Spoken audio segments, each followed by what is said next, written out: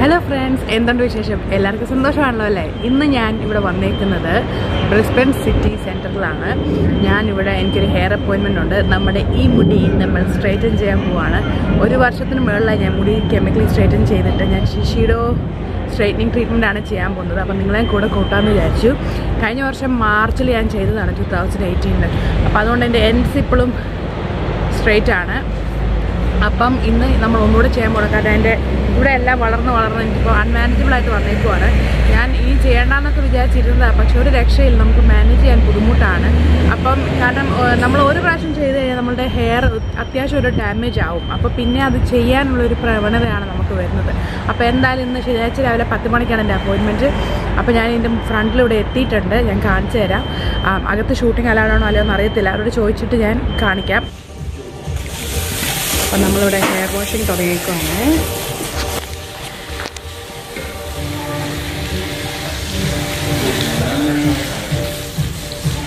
എന്താ സുഖം, ആരെങ്കിലും നമ്മുടെ മുടിയൊക്കെ ഒന്ന് ചെയ്ത് തരുമ്പോൾ എന്തൊരു സുഖം.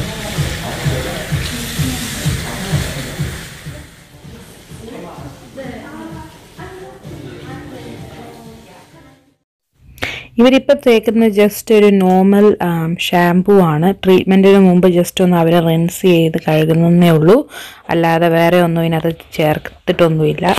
അപ്പം അതാണ് ആദ്യത്തെ സ്റ്റെപ്പ്, നമ്മുടെ തല ഒന്ന് ക്ലീൻ ആക്കുക എന്നുള്ളതാണ്. ഞാൻ നല്ല എക്സൈറ്റഡ് ആണ് എൻ്റെ എന്താ പറയുക സ്ട്രെയിറ്റ് ഹെയറിലോട്ട് പോകാൻ. കാരണം എന്താണെന്ന് വെച്ചാൽ നമ്മൾ എത്ര നാളെ സ്ട്രെയിറ്റ് ഹെയർ ചെയ്തിട്ടല്ലേ.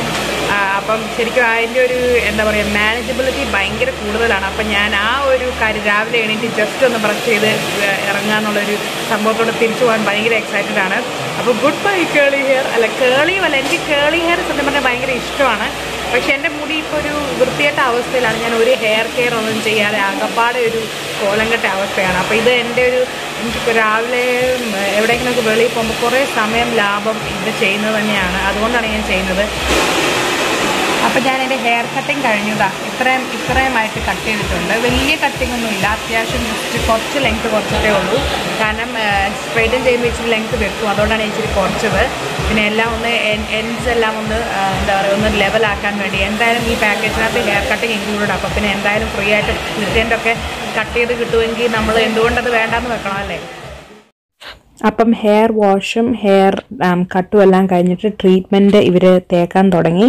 അപ്പോൾ 2 പേരാണ് ചെയ്യുന്നത്. അപ്പോൾ ഇച്ചിരി എളുപ്പമുണ്ട്, പെട്ടെന്ന് ജോലി തീരും. അപ്പം ഓരോ സ്ട്രാൻഡിലും അവർ ഈ ഹെയർ റിലാക്സിങ് ഫോർമുല തേച്ച് പിടിപ്പിക്കുകയാണ്. ആ ഫോർമുലയാണ് നമ്മുടെ മുടിയുടെ ആ ഒരു സ്ട്രക്ചറിൻ്റെ ആ ഒരു ഡിഫറൻസ് കൊണ്ടുവരുത്താൻ പോകുന്നത്. അപ്പം മുഖത്ത് അവരിങ്ങനെ ഒരു സ്ക്രീൻ ഒട്ടിച്ചിട്ടുണ്ട്, കണ്ണിലും മുഖത്തൊന്നും വീഴാതിരിക്കാൻ വേണ്ടി. പിന്നെ ഇവരെന്നോട് വന്നിട്ട് പറഞ്ഞു എൻ്റെ ഹെയർ ഭയങ്കര കേളിയാണ്, അപ്പം ഞാൻ കൂടുതൽ $50 ചാർജ് കൊടുക്കണം എന്നൊക്കെ വന്ന് പറഞ്ഞു. അപ്പം ഞാൻ ഇവരോട് നൈസായിട്ട് പറഞ്ഞു, ഞാൻ കഴിഞ്ഞ പ്രാവശ്യം വന്നപ്പോൾ എന്നോട് ഇതിൻ്റെ ഓണറായ ആൻറ്റിയാണ് എൻ്റെ മുടി ചെയ്തത്, പുള്ളി അങ്ങനെയൊന്നും പറഞ്ഞിട്ടൊന്നുമില്ലായിരുന്നു. ഞാൻ പറഞ്ഞു നാച്ചുറലി സ്ട്രെയിറ്റ് ഹെയറിന് വേണ്ടി സ്ട്രെയിറ്റ് ഹെയർ ഉള്ള ആളല്ലല്ലോ വരുന്നത്, അപ്പോൾ എൻ്റെ മുടി അങ്ങനെ അമിതമായിട്ടുള്ള കേളൊന്നും ഉള്ളതല്ല, അതുകൊണ്ട് ഞാൻ എന്തായാലും $50 എക്സ്ട്രാ തരാൻ പോകുന്നില്ല. നിങ്ങൾക്കറിയാലോ അത് അത്രയും ഫെയർ ആയിട്ട് തോന്നുന്നില്ല, എൻ്റെ മുടി ഈ പറയുന്ന പോലെ അത്രയും കേളിയൊന്നും അല്ലല്ലോ, അപ്പം അതിൻ്റെ ആവശ്യമില്ല എന്നുള്ള രീതിക്ക് ഞാൻ പറഞ്ഞു. അപ്പം ഞാൻ വളരെ നൈസായിട്ട് പൊളൈറ്റായിട്ടാണ് പറഞ്ഞത്. അപ്പോൾ അവർ അത് അക്സെപ്റ്റ് ചെയ്തു, അവരൊരു ചിരിയോടെ അതങ്ങ് അക്സെപ്റ്റ് ചെയ്തു കേട്ടോ. അതുകൊണ്ട് എനിക്ക് $50 അവിടെ നഷ്ടപ്പെട്ടില്ല. അപ്പം ഇതാണ് ആദ്യത്തെ സ്റ്റെപ്പ് എന്ന് പറഞ്ഞാൽ. ഇപ്പം ഈ സാധനം തേച്ചിട്ടുണ്ട്, നമ്മുടെ സ്ട്രെയിറ്റനിങ് ഏജൻറ്റ് തേച്ചിട്ടുണ്ട്. ഇനിയും ഇത് 5 മിനിറ്റ് വെയിറ്റ് ചെയ്യാനാണ് ഇവർ പറഞ്ഞേക്കുന്നത്. അത് കഴിയുമ്പോൾ ഇവർ ചെക്ക് ചെയ്യും ഹെയർ പ്രേഷൻ റിലാക്സ്ഡ് ആയോ എന്ന്. നമ്മളുടെ ഈ ഹെയറിൻ്റെ സ്ട്രക്ചർ റിലാക്സ് ചെയ്യാൻ വേണ്ടിയുള്ള കെമിക്കലാണ് നമ്മൾ തേക്കുന്നത്. റിലാക്സ് ആകുമ്പോഴാണ് അത് സ്ട്രെയിറ്റ് ആവുന്നത്. അപ്പം അതാണ് ഇവർ ചെയ്യുന്നത്.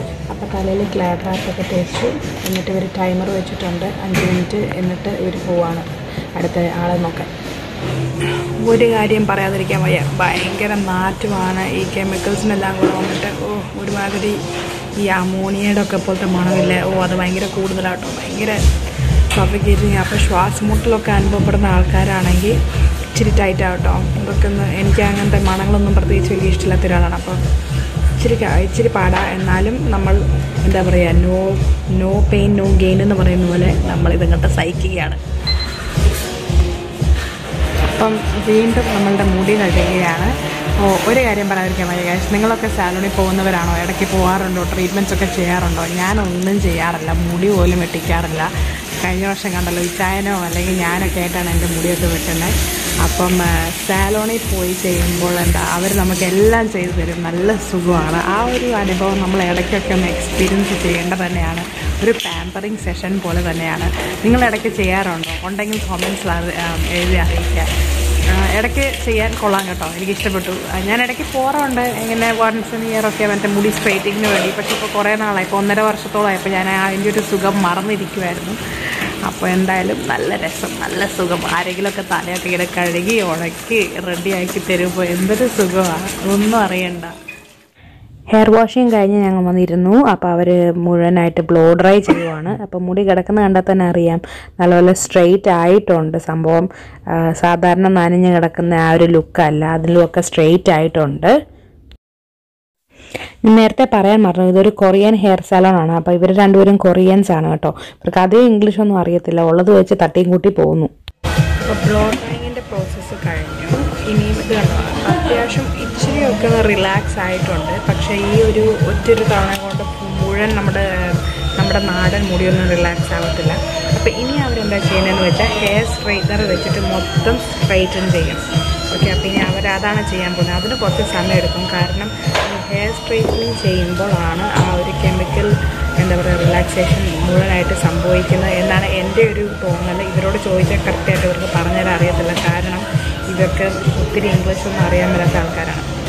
അപ്പോൾ ഇവർ ഇത് പെർഫെക്റ്റായിട്ട് സ്ട്രെയിറ്റൻ ചെയ്ത് തരും. അതാണ് ഇവർ അടുത്തായിട്ട് ചെയ്യാൻ പോകുന്നത്. ഓക്കെ, ഈ ഹെയർ സ്ട്രെയിറ്റൻ ചെയ്യാൻ ഒരു 3/4 മണിക്കൂർ എടുത്തു. അത്രയ്ക്കും പെർഫെക്ഷനോടെയാണ് അവരിത് ചെയ്തത്. ശരിക്കും നല്ല സ്ട്രെയിറ്റായി. എൻ്റെ റിസൾട്ട് ഇപ്പോൾ കാണാം.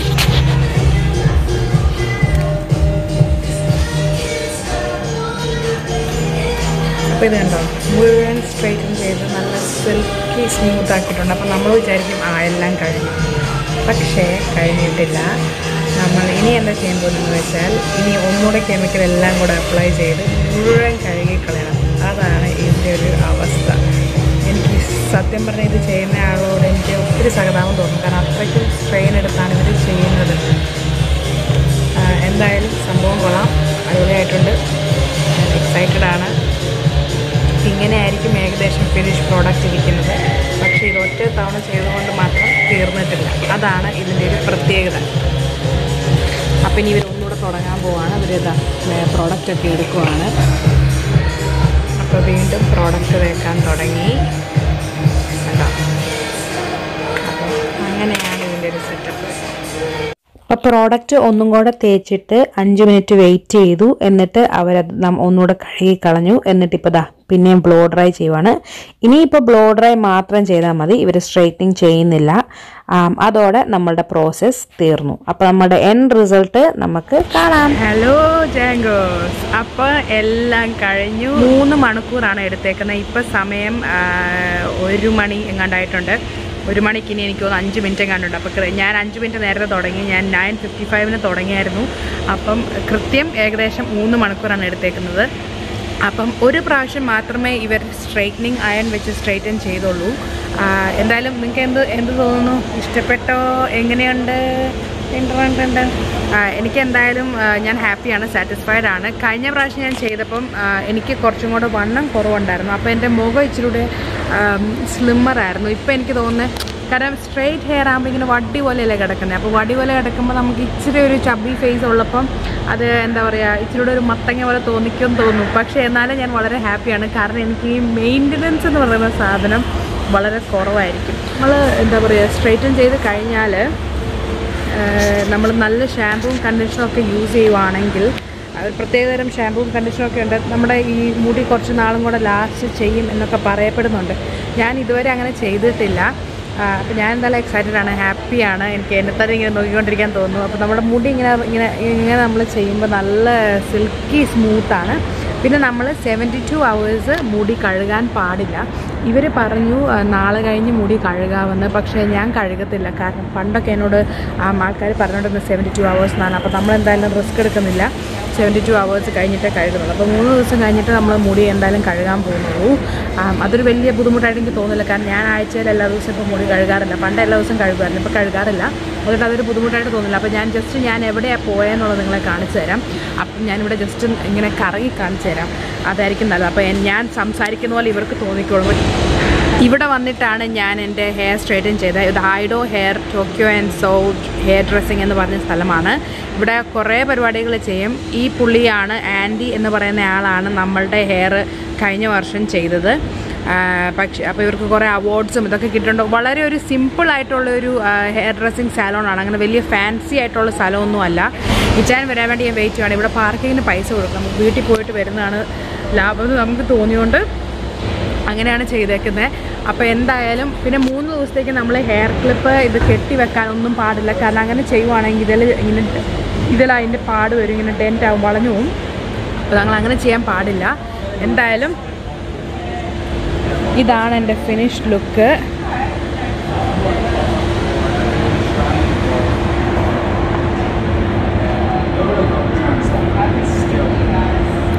കൂട്ടത്തിൽ ഞാനൊരു ട്രിമ്മും കൂടെ ചെയ്തു. അപ്പോൾ ഞാൻ വളരെ ഹാപ്പിയാണ്. ഞാൻ എൻ്റെ ചെവിയുടെ പുറകിൽ വെക്കാത്തത്, ചിലപ്പോൾ ചെവിയുടെ പുറകിൽ വെച്ച് ആ വളവ് അങ്ങനെ വരും. അതുകൊണ്ടാണ് ഞാൻ ചെവിയുടെ പുറകിലൊന്നും വെക്കാത്തത്. ഇപ്പോൾ 3 ദിവസം ഇതിങ്ങനെ തന്നെ പറത്തിയിടണം എന്നാണ് ഉള്ളത് നമ്മൾ ചെയ്യേണ്ടത്. ഓക്കെ. പിന്നെ ജാങ്കോസ്, എനിക്ക് ഇതിൻ്റെ ഒപ്പം നിങ്ങളോട് പറയാനുള്ളത്, എൻ്റെ ഒരു വ്യക്തിപരമായിട്ടുള്ള അഭിപ്രായം ഞാൻ പറയാനുള്ളത്, ഇപ്പം ഞാൻ ഒരിക്കലും ഹെയർ സ്ട്രൈറ്റനിങ് ചെയ്യാത്ത ഒരു വ്യക്തിയായിരുന്നെങ്കിൽ, ഒരിക്കലും ഹെയർ സ്ട്രൈറ്റനിങ് ചെയ്തിട്ടില്ല, ഒരിക്കലും കെമിക്കൽ സ്ട്രൈറ്റനിങ് ചെയ്തിട്ടില്ല, അങ്ങനെയുള്ള ഒരാളാണെങ്കിൽ ഞാൻ ഒരിക്കലും ഇത് ചെയ്യാൻ പറയത്തില്ല. ഇന്ന് നല്ലതാണ്, നമുക്ക് മുടിക്ക് ഇങ്ങനെ ഭംഗിയൊക്കെ വരും. പക്ഷേ അതൊരു കെമിക്കലാണ്, അതിൻ്റെതായിട്ടുള്ള ദൂഷ്യഫലങ്ങളുണ്ട്. അപ്പം എനിക്കൊരു പേഴ്സണൽ ചോയ്സ്, ഇത് മുഴുവൻ റിവൈൻഡ് ചെയ്തിട്ട് ഒരിക്കലും കെമിക്കൽ എൻ്റെ തലയിൽ തൊടിയിപ്പിക്കാതിരിക്കാൻ ഒരു ഓപ്ഷൻ ഉണ്ടായിരുന്നെങ്കിൽ തീർച്ചയായിട്ടും അതേ ഞാൻ എടുക്കുകയുള്ളൂ.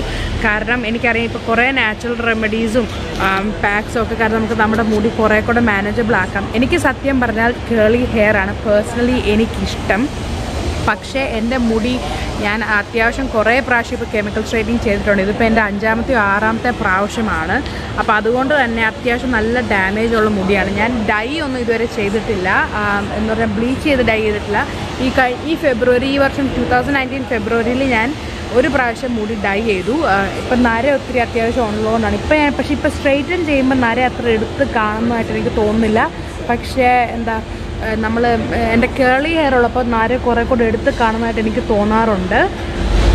പക്ഷേ എന്തായാലും ഞാൻ സാറ്റിസ്ഫൈഡ് ആണ്. പക്ഷേ എൻ്റെ ഒരു വ്യക്തിപരമായിട്ട് അഭിപ്രായം, നിങ്ങൾ ഇതുവരെ ചെയ്യാത്ത ആൾക്കാരാണെങ്കിൽ ചെയ്യേണ്ട കേട്ടോ.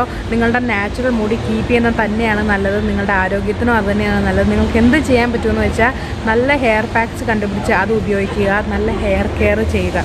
ഞാൻ എൻ്റെ പഴയ ഒറിജിനൽ മുടി എന്ന് പറഞ്ഞാൽ കല്യാണം ആ ഒരു സമയത്ത് എനിക്കുണ്ടായിരുന്ന ആ മുടി ഞാൻ ശരിക്കും മിസ് ചെയ്യുന്നുണ്ട്. അതൊരു ഹെൽത്തി ഹെയർ ആയിരുന്നു, നല്ല മുടിയായിരുന്നു.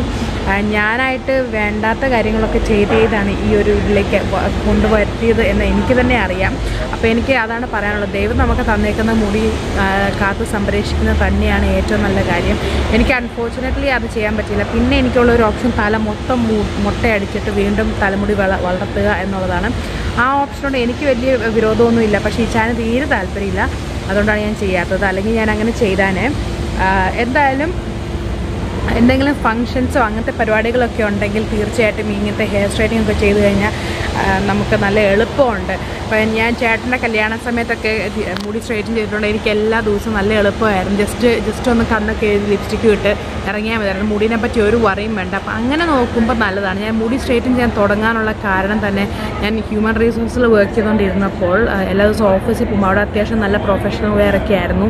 അപ്പോൾ അങ്ങനെ പോകുമ്പോൾ നല്ലൊരു പ്രൊഫഷണൽ ലുക്ക് കിട്ടാനും ഇച്ചിരി ഒന്ന് സ്പീഡപ്പ് ചെയ്യാൻ വേണ്ടിയായിരുന്നു അങ്ങനെ ചെയ്തത്. നമ്മളൊരു എളുപ്പവിദ്യ നോക്കിയതാണ്. പക്ഷെ അതിൻ്റെ ദൂഷ്യഫലങ്ങൾ ഇപ്പോൾ വർഷങ്ങളായിട്ട് നമ്മൾ അനുഭവിക്കുക എന്നുള്ളതാണ് സത്യം.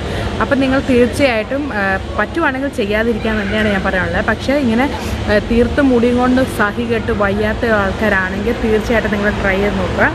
എന്തായാലും ട്രൈ ചെയ്ത് നോക്കാം. പക്ഷെ ഞാനൊരു കാര്യം പറയാമെന്ന് വെച്ചാൽ, ഒരു വാർണിംഗ് തരുമെന്ന് വെച്ചാൽ, ഒരു പ്രാവശ്യം ചെയ്താൽ പിന്നീട് നമ്മുടെ മുടിയുടെ ഇതെല്ലാം പോകും. പിന്നെയും നമുക്ക് ചെയ്തുകൊണ്ടിരിക്കാൻ ഉള്ളൊരു പ്രവണത വരും. കാരണം നമ്മൾ ആ ഒരു ഇവിടെ സ്ട്രെയിറ്റ് അല്ലാതെയും ഇവിടെ നല്ല സ്ട്രെയിറ്റ് ആയിട്ടും കിടക്കുന്ന ആ ഒരു നിങ്ങൾ കണ്ടിട്ടുള്ളതല്ല എൻ്റെ മുടി. അപ്പം നിങ്ങൾക്ക് മനസ്സിലാക്കാൻ പറ്റും. അതൊരു ബുദ്ധിമുട്ട് തന്നെയാണ്. നമ്മൾ എന്ത് ചെയ്താലും അത്ര അങ്ങോട്ട് രസമാവാറില്ല. അപ്പോൾ ആ ഒരു വാർണിംഗ് വെച്ചിട്ടാണ് ഞാൻ ഇന്നത്തെ വീഡിയോ അവസാനിപ്പിക്കാൻ പോകുന്നത്. അപ്പോൾ ഇന്നത്തെ ഈ കുട്ടി വീഡിയോ നിങ്ങൾക്ക് ഇഷ്ടപ്പെട്ടു എന്ന് ഞാൻ വിചാരിക്കുന്നു. ഹെയർ സ്ട്രൈറ്റനിങ് ചെയ്യാൻ വേണ്ടി പോകുന്ന എൻ്റെ എല്ലാ സഹോദരിമാർക്കും സഹോദരന്മാർക്കും എല്ലാവിധ ആശംസകളും. പിന്നെ അതുപോലെ തന്നെ നിങ്ങൾ ഏത് രൂപത്തിലിരുന്നാലും നിങ്ങൾ നിങ്ങളായിട്ട് തന്നെ ഇരിക്കാൻ വേണ്ടി ശ്രമിക്കുക. ഈ ലോകത്ത് നിങ്ങളെപ്പോലെ നിങ്ങൾ മാത്രമേ ഉള്ളൂ. അപ്പം നിങ്ങൾ നിങ്ങളെ എങ്ങനെയാണോ നിങ്ങളെ നിങ്ങൾ സ്നേഹിക്കുക. ഇതൊക്കെ ഒരു രസം എന്നുള്ള രീതിക്ക് മാത്രം ചെയ്താൽ മതി. നമ്മളെന്നുള്ള ഒരു വ്യക്തിയിൽ നിന്നുള്ളൊരു മാറ്റം ഉണ്ടാക്കാൻ വേണ്ടി ചെയ്യാൻ ആരും ട്രൈ ചെയ്യരുത്. നമ്മളെല്ലാവരും എന്താ പറയുക, നന്മയുള്ളവരാണ്, അതുപോലെ തന്നെ സൗന്ദര്യമുള്ളവരാണ്. നമ്മളുടെ സൗന്ദര്യം എവിടെയാണെന്നുള്ളത് പുറമേ നിന്ന് മാത്രം നോക്കിയാൽ ചിലപ്പോൾ കാണാൻ പറ്റിയെന്ന് വരികയില്ല. അപ്പം നിങ്ങളുടെ നന്മകളും സൗന്ദര്യങ്ങളും എല്ലാം നിങ്ങൾ ആസ്വദിച്ച് ഇങ്ങനത്തെ എക്സ്പീരിമെൻസിനൊക്കെ പോവുക. ഓക്കെ, അപ്പോൾ എല്ലാ പ്രാവശ്യം പറയുന്ന പോലെ തന്നെ സമാധാനം നിങ്ങളുടെ കൂടെ ഉണ്ടാവട്ടെ. Take care and by.